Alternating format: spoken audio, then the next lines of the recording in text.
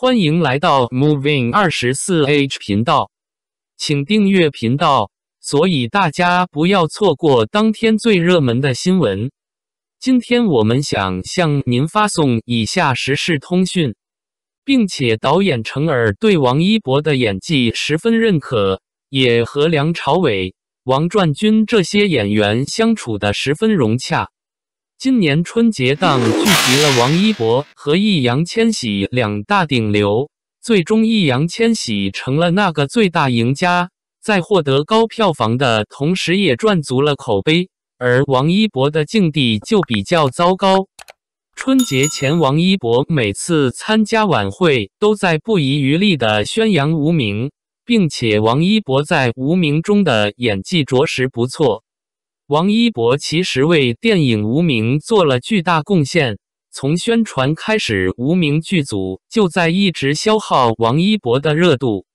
其实王一博饰演的叶密这一角色深度和难度都要大于易烊千玺饰演的孙军，甚至王一博在电影中某些镜头演技十分出彩。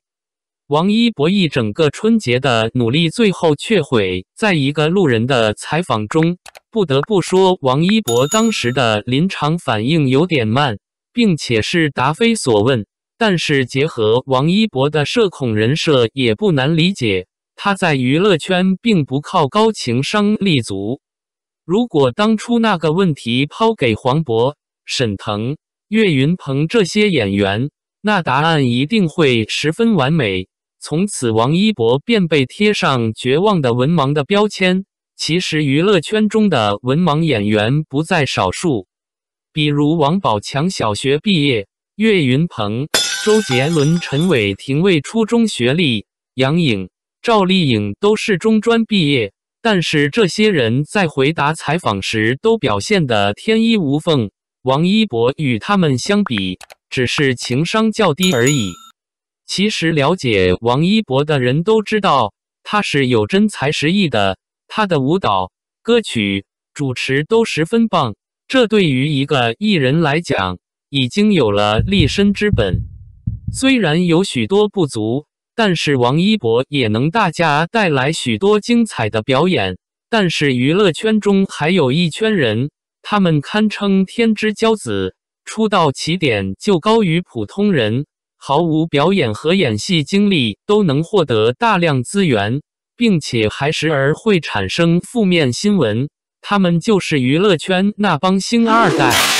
演员明星无疑是一个高薪行业，作为演员来讲，自己的子女能子承父业也算是不错的选择，所以有些演员会依仗自己在娱乐圈的资源提携自己的后代。最近陈飞宇事件闹得沸沸扬扬，纵观陈飞宇的发展史，每一步后面都能看到他父亲陈凯歌的身影，虽然毫无演技，但是能逐渐发展成顶流，这就是父辈的力量。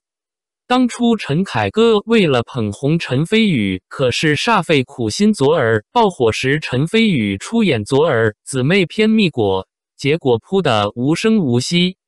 随后他出演热门 IP 江夜，随后他便为自己关上了古装大门。当看到单改市场有前景时，他与顶流罗云熙共同出演浩一行，结果连上映的机会都没有。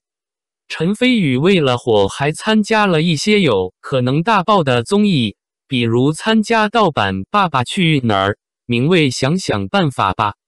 爸爸的综艺，可惜并没有溅起任何水花。奈何陈凯歌动用了大量资源，还是扶不起自己的儿子，这些行为都让娱乐圈逐渐偏离他本来该有的面目。除陈凯歌外，张国立、成龙、陈宝国这些老戏骨都曾想捧红自己的儿子，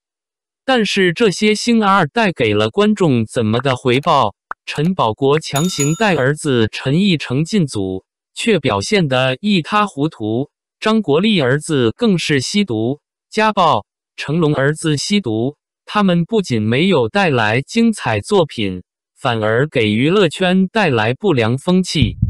更多星二代虽然没有走上违法道路，但是无演技无才艺，为了进组拍戏，与自己父母捆绑进组，演技却烂得要命，不仅浪费了剧组其他演员心血，也消耗了粉丝热情，浪费了观众时间。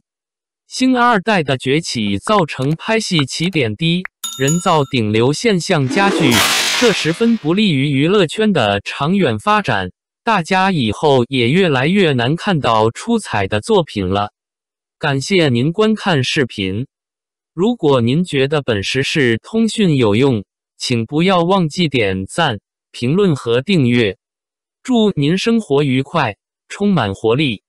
再见。